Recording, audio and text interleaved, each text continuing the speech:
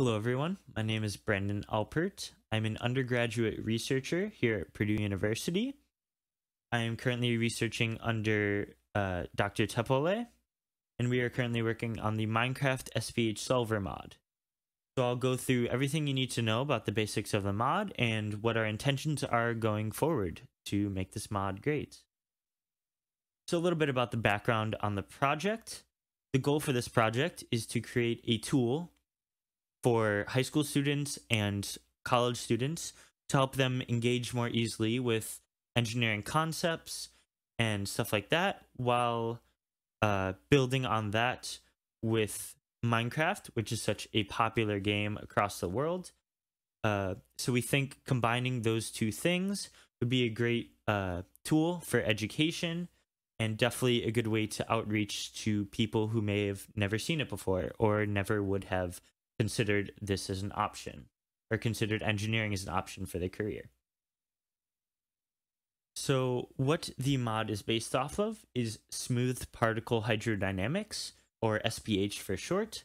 This is the research that Dr. Tepole has been working on, and he came to us to help implement his code into Minecraft. So what the program does is that it is a simulation tool that uses a large set of particles and then uses the neighboring particles to help determine what the stresses and forces should be on each individual particle. And then that is looped through time until you get a final result, which is what we then use to change the colors of the blocks, which we will see later.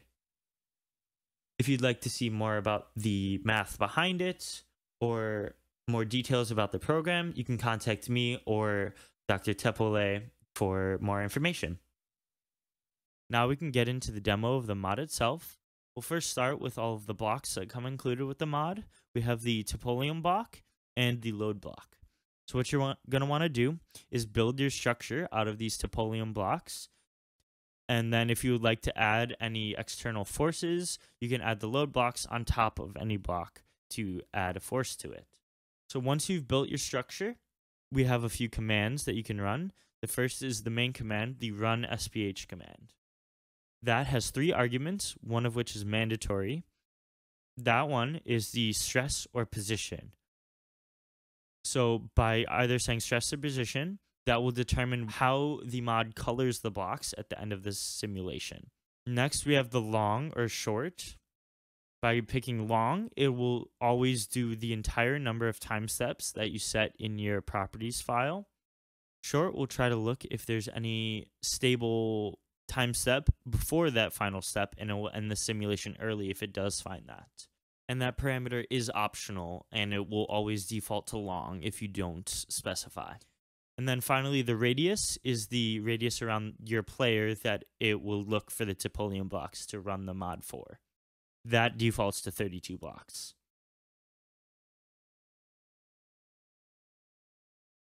Then, once your structure is ran, we have the reset blocks command. That will take any of the wool blocks and reset them back to Topolium blocks if you would like to change your structure or rerun it with different parameters.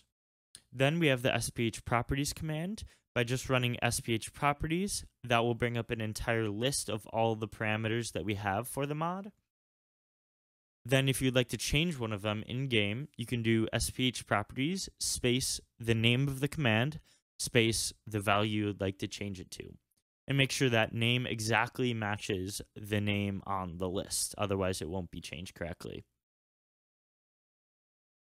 Then some little troubleshooting items that you may run across in your use of the mod. If your structure turns green and red, that means it has failed our geometry check. So what you want to do if that happens is you want to go to all the blocks where it is red and add more blocks around it. That is because the way the mod works, or the way the simulation works, is that it needs a certain amount of particles adjacent to each block for it to do all the calculations it needs to do. So by adding more blocks, it'll be able to do those calculations and the simulation can run. If your structure either turns purple or black, that means that your ultimate stress is not at a value it needs to be at. If it turns purple, that means your ultimate stress is too high. So you'd want to lower that, and so you can get the full range of stress values. If your structure is almost entirely black, that means your ultimate stress is too low, and the stresses have all exceeded that ultimate stress. The mod can be used in a lot of different ways. Right here is showing different cantilevered beams with varying cross sections, and that will show you the amount of deflection and how it changes based on the shape of the cross section. This is the same kind of idea, except the beam is supported at both ends instead of just one. And you can see in the middle where it turns red will be the area of maximum deflection. You can also do things like trusses, or here is kind of a long bridge with trusses on either end, and it shows you based on the colors where the highest stresses are. Small bridges work the same way. This is the deflection showing again right in the middle where it's maximum. And this is a little bit bigger bridge supported from the bottom. Shows you where the stresses are. So right there on the inside of those supports is a high stress area. Same sort of idea here, except the bridge is only supported on the ends, and you see where those high stress areas are in the red.